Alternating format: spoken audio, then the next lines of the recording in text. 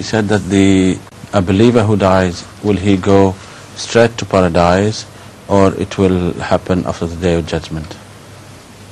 You see, after the day of judgment, there will be a great rise of all the people.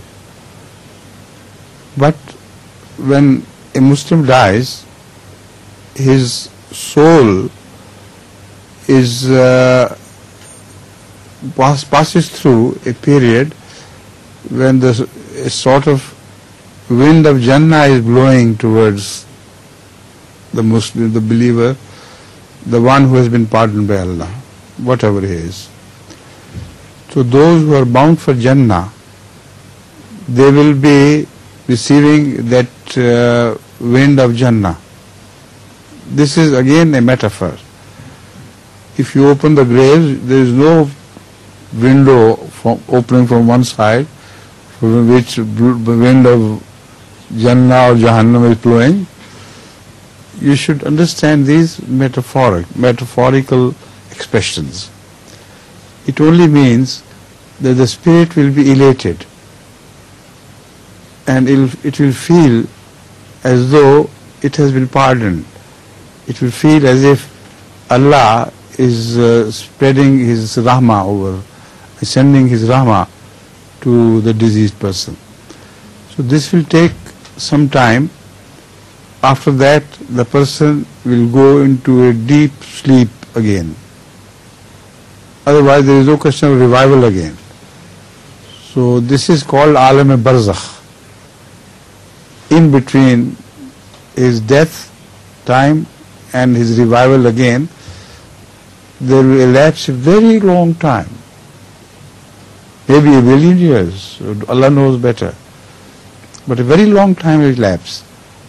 And then they will open up their eyes again. So the Quran Kareem has given many indications of the remoteness of time. For example, people will be talking on the day of resurrection that how long did you tarry on earth? So they will say maybe a day or a part thereof. So the rejoinder to them indicates that it's even less. So when you see something from far off, you always see it as small. Huge stars are shown as very small twinkling things because of distance. The same happens with time. When you look back at your age of childhood, it becomes very remote and removed from you.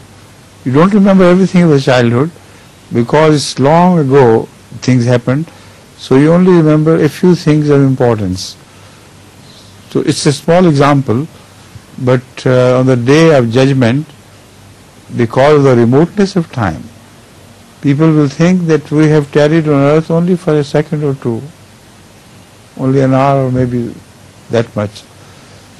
So inshallah, then they will understand that the real life which is lasting is not the one of the world. This life is that which is to come. Great poets have mentioned all this. They say that it's a strange thing that at the time of death we realized that all that was past is finished, nothing. Only the future remains for us. So this is the meaning of the question you have asked, this answer. Is it all right? You think I have answered you well? Good.